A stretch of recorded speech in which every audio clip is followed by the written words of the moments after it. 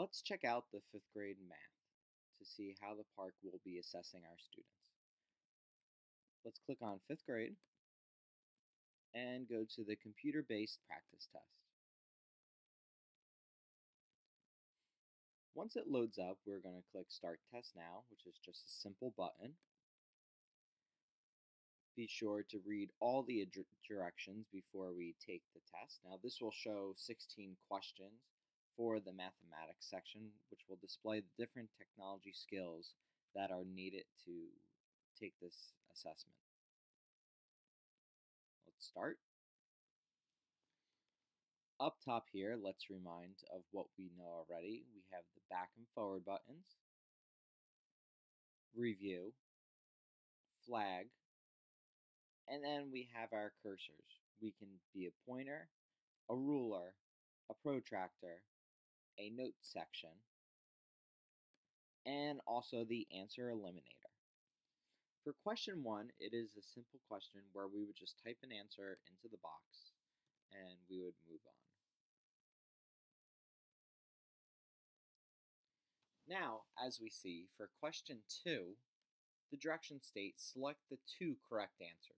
So on this question, we are going to select 2 answers. We must be careful to read the directions because we can actually select up to 5 answers if we wanted to. But let's make sure we read the directions.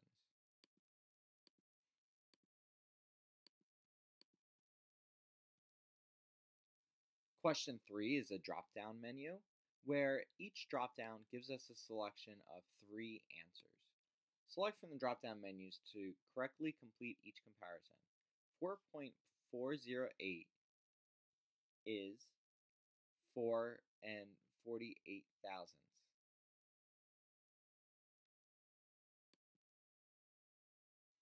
Is greater than. And we would do the same thing for the question over here.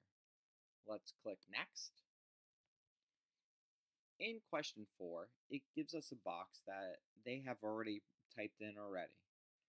Diana works at a clothing store. She sold 1/5 of the total number of green shirts on Monday and 3/12 of the total number of green shirts on Tuesday.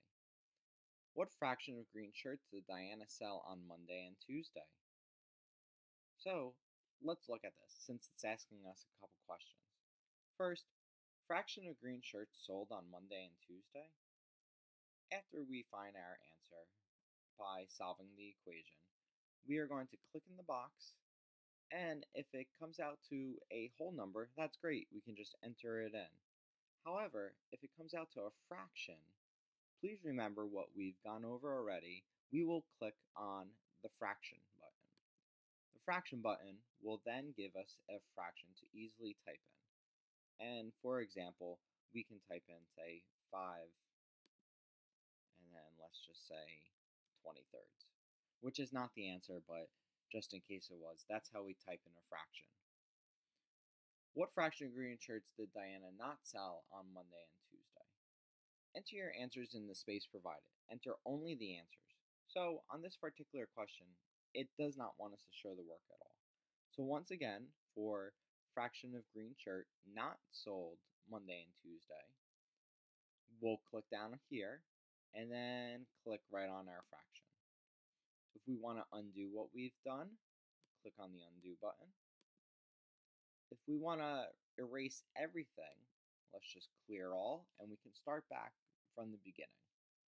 So PARCC allows us to easily be able to enter in our answers as long as we read the directions and we learn the different things that we can use inside the box. I will show you the remaining things such as the plus sign, minus sign in future problems.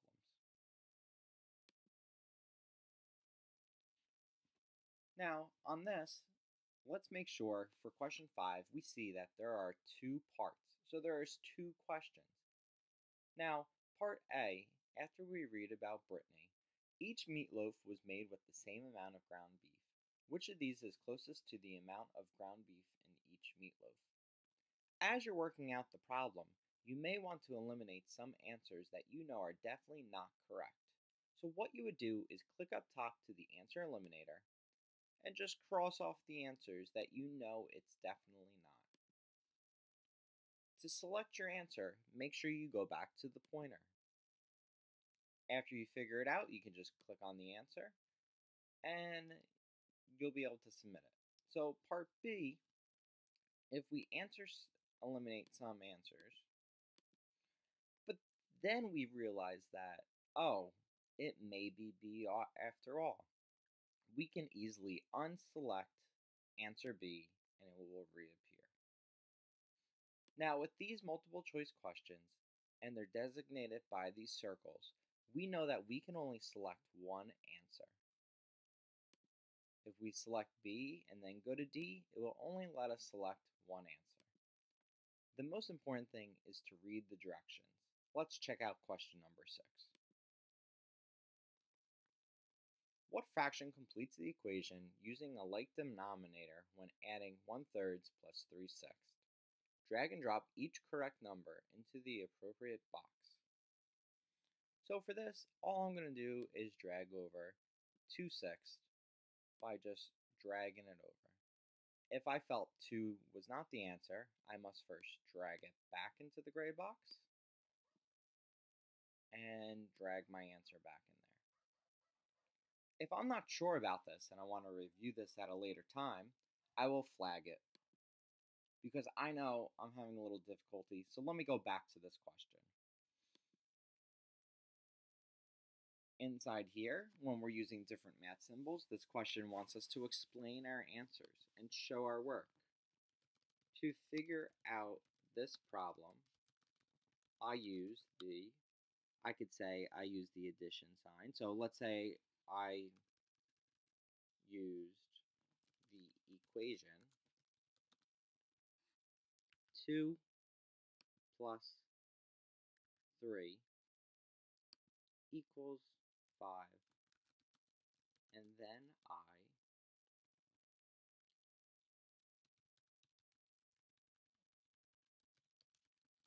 solve the fraction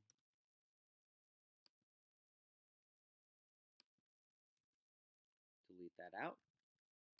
3/4 minus 1/4. Click on it again so I get my big cursor back. See how when I went down here, I had a little one. When I click over, I have a bigger one. Equals, and it gives me the box already because I put the equal sign. I even tapped the equals on my keyboard. So 3/4 minus 1/4 equals 2/4. Click on the fraction. 2/4. Right there. And I can even show if I had to, with the question, go down to 1/2. Now, this is not the correct answer for the problem that we are completing, but this is just to show you the technology skills that you need and you will have when you are taking the PARCC assessment. Same thing right over here, except for we have a part A and a part B where we would explain our answers. So read the directions carefully because they will tell us exactly what we are looking for. Now, if we are having issues with converting, we can always click on the exhibits folder on the right and it will give us a formula chart for some things if it pertains to the question that we are on.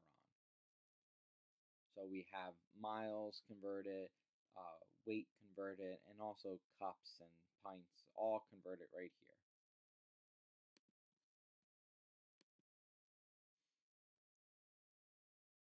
Number 9, same type of question, where we can easily practice how to explain our answer.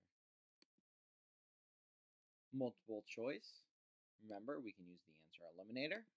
If we think that answer is a correct answer, we can easily deselect, go back to the pointer, and click on it. Multiple choice again. Drag and drop each number into the correct box. So very easily, we're just dragging and dropping.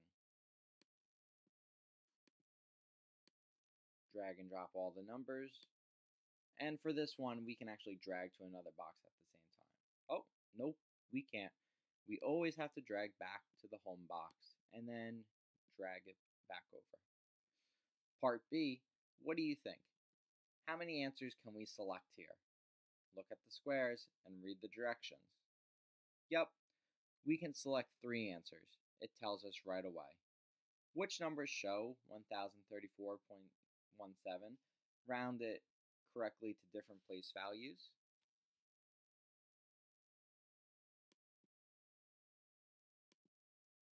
And we can select our different answers. Question 13, we explain our answers again. The most important thing on the PARCC is to read the directions. The directions will help us with the technology skills, where it will tell us what exactly we need to type about. Shannon is building a rectangular garden that is 18 feet wide and 27 feet long. Gives us a little statement right here where we could actually use our exhibits folder. And we see for a right rectangular prism, we may use this, possibly. Write an equation that represents the area of Shannon's garden. In your equation, let G represent the area of Shannon's garden, then solve your equation. So what we can do easily is G equals 18, get the multiplication sign, times 27. Then we are going to solve the equation. Part B will ask us another question, and make sure you read through and scroll all the way down because there's also a Part C on this question.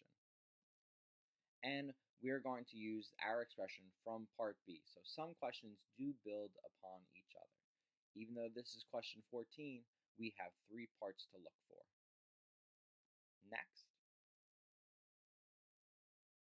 Right over here, we have a question where we'll explain our answer. And finally, question 16 is the same exact thing. We will explain our answer. So as you see, it is important to gather your thoughts and type how we are going to explain and show our answer and show our work while we are taking the PARCC assessment. With these skills that we have learned through the technology, we can easily use the different symbols. Now, when you're done, you'll click Next, and you'll have this option to review answers or submit final answers. Always, always review your answers before you submit them. As you review, you will be able to see which questions were not answered, which questions were answered, and, oh, remember, I flagged a question, so I can easily see what question I want to go back to. Let me click View, and am I sure about this? Yeah, I am. So let me unclick Flag, and I deactivated it. Now let me click Review, and it will let me know that I have no questions for review. If I am completed and I have answered all these questions, I can click End Section, and then finally submit my final answers. Those are the technology skills you will need to have for the math section. Everybody will do great because these skills you will have and you have learned from this practice area. Thank you.